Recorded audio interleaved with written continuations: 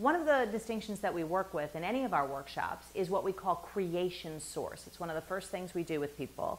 And we ask people really, if they had accomplished their project, looking out into the future, let's say they accomplished whatever they were out to accomplish, what would be possible for people that isn't currently possible? What would be present?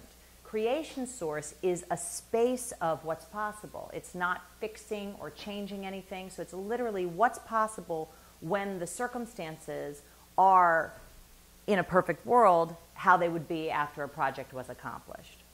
And Joss, I've seen you work through this distinction, and inevitably you get people to be so deep and profound, and they come up with these wonderful words. What's wonderful, Joss, and what you've been doing is looking at this creation source and having people get in touch with who they can be, who they are in fact, on this planet.